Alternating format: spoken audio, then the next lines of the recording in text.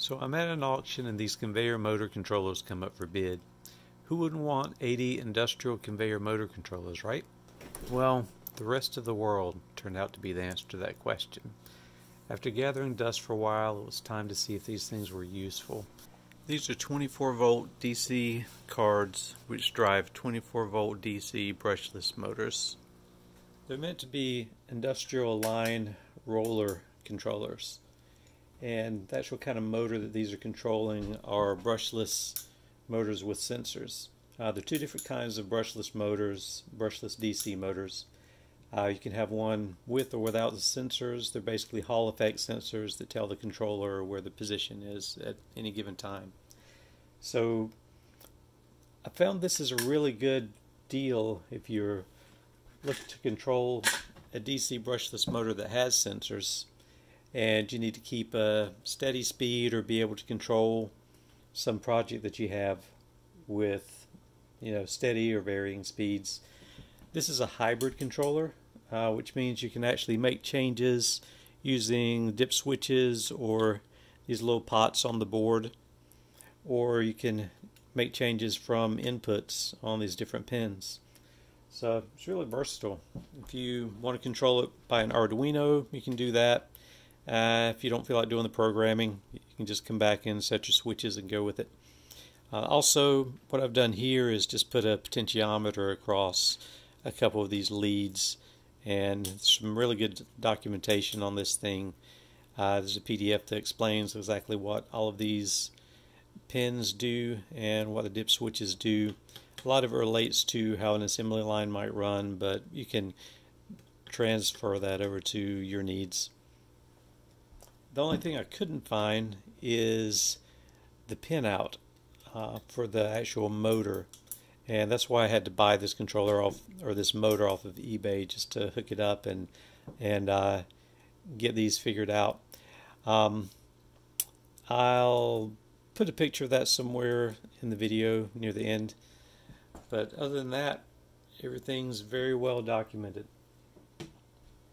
Now, to give you an idea the things you can do with this, like I say, I've got the potentiometer across, which is going to adjust the speed of the motor.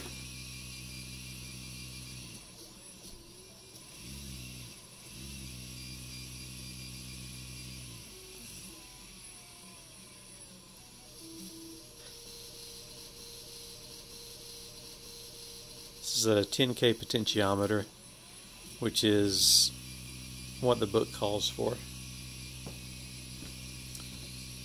Right here you can change direction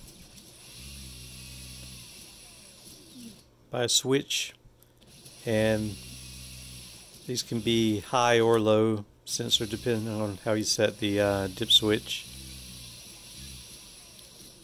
Get back on there.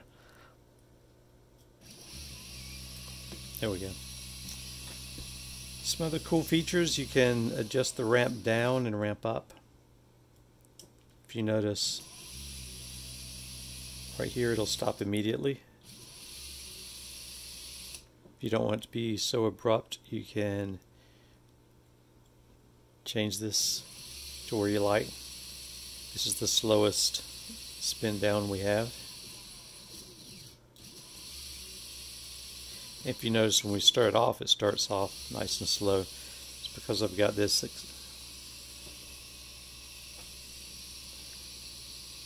acceleration switch set that way.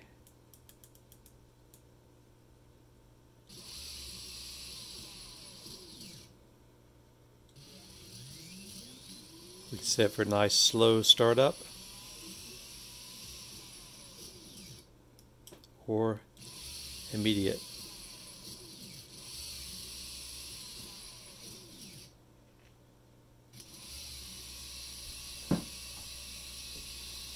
And again, if you don't want to use the potentiometer, you don't have to.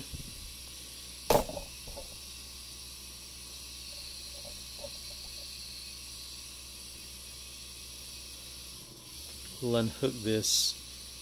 You see, you can use the speed control right here.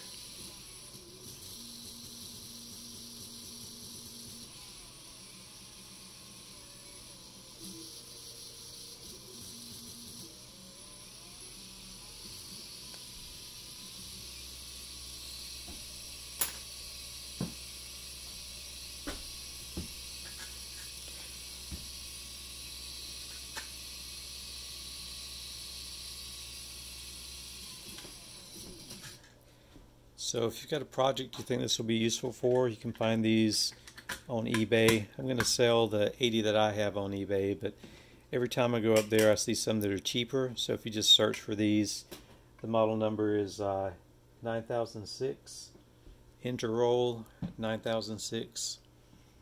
And like I say, you can get these for, I've seen them as low as 20 bucks. And the ones I have up, I think I have them for 40, something like that. But either way, you can find these. I think they're a good deal. And I hope this is helpful. Thanks for watching.